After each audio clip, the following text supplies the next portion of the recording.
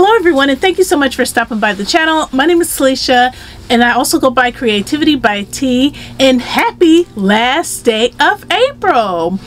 I am going to be sharing with you my latest make, which is Simplicity 9707, which is this button front pattern right here.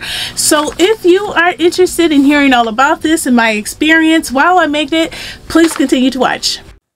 Simplicity 9707 UB. Okay everyone, so as I said, I am coming to you to share this recent make, which is Simplicity 9707, and I will go ahead and start off with my why I made it. So I made this shirt for three particular reasons. The first reason is because So Your View, they put it on my radar. I had seen this before, had picked it up in the wrong size, so I went to Joann's and exchanged it for the right size packet, but that is the reason why it was put on my radar. So Your View, which is a monthly challenge, and it's hosted by Monica of That's So Monica. Every month they pick out a pattern, and this was that. The second reason why I picked out this pattern is because I want more button front shirts in my wardrobe. While I could go out and just purchase some, I know I can, but I don't see a lot in the different prints that I prefer. You know, I don't see a whole lot of them that screams my personality. So I want to start making more that, you know, so that I can customize my wardrobe in the way I'd like to. The third reason why I went ahead and made this is because I was watching a review on YouTube, and it was about a fragrance that I am interested in, and this girl had, like, I could see her from like here up, and she had on the most beautiful button front blouse, and I was like, you know what, I gotta have that in my life. And it looked to me like it was vintage. Now I couldn't find any vintage fabric. I looked online on Amazon to see if they had any vintage sheets and things like that, but they cost way too much for my liking. So I went to Joann's, even though I have all this, I'm surrounded by fabric. Even though I am surrounded by fabric, I went to Joann's anyway because I didn't have like the big roses that I prefer, and that is what I have now. I was able to find the roses. There were several different types of prints, but this is the one I preferred that looked the most like it. So that is my reasons. Those are my reasons, I should say, why I made the top. So let's talk about this. This pattern is Simplicity 9707. I believe the other size packet, which is for the larger women's size, is 9708. If it's not, I will correct it, and I will put the patterns in the screen. But this is a Mrs. shirt pattern, and it is considered easy to sew. Now, is it easy to sew? Yes, it is. But some people do get discouraged when it comes down to things that take longer to sew. Just because it's easy to sew doesn't mean that it is not going to take long. So for me, one of the reasons why I felt like the So Your View gave me that push is because although I want more button fronts in my garment collection, in my wardrobe, it takes a very long time for me to make button front garments. It takes me at least 7 to 8 hours every single time to make a button front, even for my little children. Now, that is a little discouraging for me, so I looked it up. The average amount of time that it takes to make a button front, and I found someone's blog and she put 6 to 7 hours. For me, it's about an hour longer. So it is in the same range, so it did make me feel a little bit better that it's not just me, it's just the process in general. Now, even though this pattern is considered easy to sew, like I said, it took just as long as it would if it were not an easy to sew pattern. The difference between this easy to sew pattern and like the regular button front tops that I have made is the techniques that you use. There's easier techniques. For instance, there's no continuous lap. You do a little snipping to overlap this area to give it that look. There's not a collar stand or a regular collar. It's just a collar, but it pops. You like that? I love how it pops. Hey, and this makes it look more vintage. Anyway, yeah, so there's different little things like that involved. The one thing I will say that I liked or enjoyed about this pattern is that it does have a yoke and a yoke facing, and it was done with the burrito method, so it was clean on the inside in that area. But like I said, there's just some things that are not, you know, as professional, I should say, because it is considered easy to sew and the techniques are a little bit different. So that did frustrate me just a little bit, because the fake continuous lap, I should say, construction left some raw edges, and there's really no way to clean that up. Okay, not the way that they have you snip in. And I think I took little video clips. If I did, I will insert those clips, but there's really no way to clean it up, because it's just like a ½ inch of it on each side that's showing, where you just clip into your fabric and you're folding it over, and then you see like a stitch on top, and I just did not like that.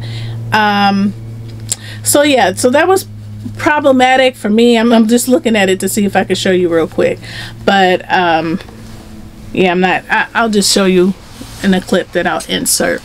Okay, so the reason why I say that I do not care about the construction of this is because, well, I pinned this here, but yes, this is a separate cuff, but there is no continuous lap. So basically, instead of there being like a continuous lap, what they make you do is cut into the fabric and then you stitch it down. Well, when you stitch it down, then you have like these little raw edges right here, and even though they're being covered, they still unravel. And so to pin it, you see my markings here because I haven't put the pin holes, I'm sorry, the buttonholes in yet, but you just overlap it like this, and then it'll look like that. Okay, so no, you don't see it, but like, if you want your garments to look professional, I just don't prefer this look, because I have made it the other way before and I like the other construction best. So I mean, yeah, and then like when you turn this in, like some of my facing is showing because it just didn't line up properly, and yeah, I can cut this off, which I will trim it down. And I actually think this side worked out a little bit better. Sorry, I just touched the camera, it's moving. So let me see if I could show you here. Yeah, but then you still see like the unraveled ends here. And so while I know that, yeah, I could have used a serger and then that wouldn't be happening, I didn't know.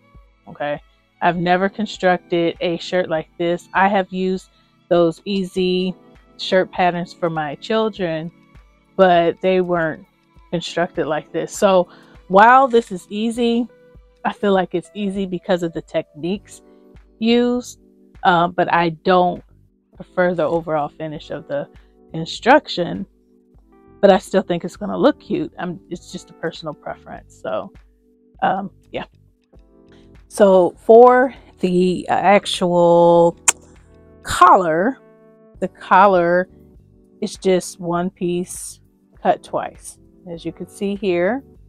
And with those pieces, you just put interfacing on 2 of the collar pieces, and then you put leave the other one plain.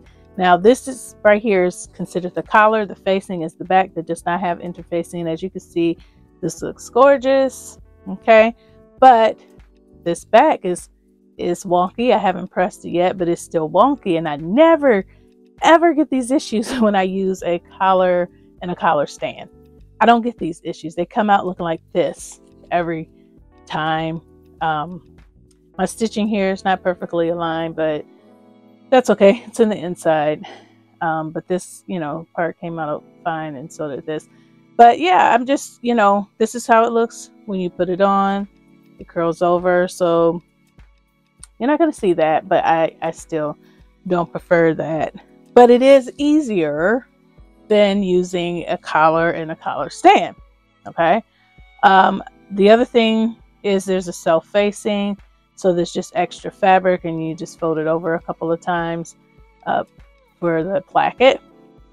That I do like sometimes, but the reason why I don't like it all the time is because if you want to contrast your placket, like I'm going to be making the green shirt, but I couldn't use this pattern because I want the placket to be in the satin while the rest of the shirt is in a different fabric, and I can't do that when it's like this.